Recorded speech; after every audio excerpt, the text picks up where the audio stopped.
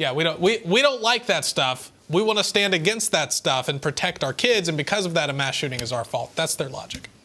It's when Sonny Hostin chimed in saying that not only is it our fault, but that Jesus himself would actually be the grand marshal of a pride parade. Watch. Self-righteousness, which might seem kind of evasive when you look at it, is the division of people. It is looking at someone else and focusing on their differences and you being better than them. There are a gazillion quotes in the Bible about how wrong that is. I was raised to love thy neighbor, and we are not the judge. There is a power that has that power. There is a place for that. But we are here to be inclusive, and you'll never find a more inclusive place than a gay bar. Jesus would be the grand marshal at the Pride Parade. I don't mean about gay people. I mean in every argument we have. But here's weaponized religion. Here's my question. But it's wrong. If you're so afraid, why are you going over there? Yeah. If they scare you so much, leave them alone.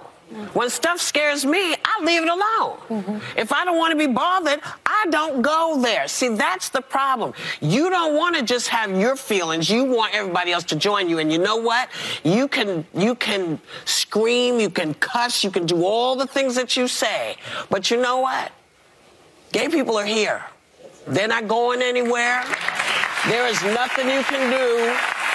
You know, you can yell and scream, but, you know, as the Lord, as everybody was talking about, you know, made in God's image. Yep. Jesus was inclusive. Come on. I am so sick and tired of people who know nothing about Jesus or Christianity and could care less about Jesus or Christianity, trotting Jesus out as their unsolicited yes man to their pagan ideology and godless lifestyle. It's so abhorrent and blasphemous, like I said. Joining me now to weigh in on this is director at MRCTV, Eric Scheiner. Eric, Jesus to the left is just some trendy yes man who loves everybody, and he wore a peace sign necklace and was smoking a joint. That's their idea and understanding of Jesus. He would be a marshal, grand marshal at a pride parade. Are you kidding me? I guess if you work with Whoopi Goldberg, who was in Sister Act, you are instantly a theologian. It's, you know, it's like 6 degrees of separation here. Yeah, you're instantly a theologian, and you can come to these conclusions. But, you know, this is what they do. They say, hey, the right is religious, so I'm going to try to turn their religion against them. And they don't really think about it. They don't comprehend these things. I mean, this particular attacker in Colorado Springs, you know, had a bomb threat against his mother that we learned. What's Christian about that? Basically, the view is about anti-Christian bigotry. Anytime they see something bad that they think they can blame on Christians, they do so, they invoke the name of Jesus, and they go forth and do it. We have no evidence. We don't know the motive for this. We have no idea why this individual did this attack, but they are sure that it's based in Christianity. That's anti-Christian bigotry. Why would you jump to the conclusion that somehow this was an act of someone who had faith? We have no evidence of that, but that's what the media does. In fact, if you just remember last week, Christopher Wray, who I have a lot of issues with, the head of the FBI, was testifying before the Senate, and he says the media is misconstruing what the FBI does. He says 70% of the acts of violence that they are investigating post the Dobbs decision are violence against pro-life centers, Christian centers, faith-based centers. The violence tends to be on the other side, but they don't want to accept that. They want to paint it and paste it on Christians. And it's because The View and the panelists on The View, they hate Jesus, they hate Christianity. If they had an iota of understanding of the traditional Christendom, they would vocally say that they hate Jesus and hate Christianity. They'd say it almost verbatim. Now, another thing I want to get to on the topic of all the LGBT theme, MSNBC's Joy Reid says that it's sad that the GOP wants to ban drag shows and that the GOP should be ashamed. She's trying to insist that there's no sexually explicit content at drag shows. She uses a really terrible example. Let's play that.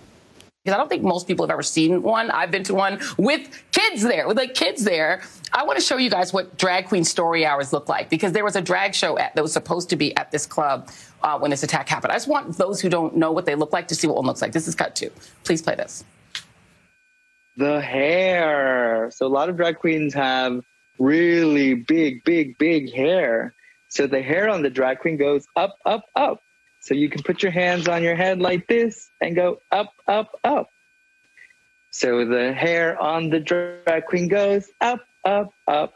It makes me sad, Brandon, that scares right-wing people so much that they would try to ban it, or your governor sued people over it, and then people act surprised when there's violence against people who are trans and LGBTQ. Your thoughts?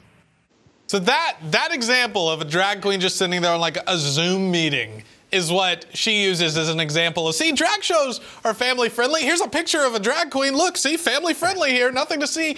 Eric, I've had you on plenty of times. We've played plenty of clips of drag queens, clips on this show of drag queens flashing their genitals. We've had to blur the stuff out because it's not even appropriate for the adult audience to see.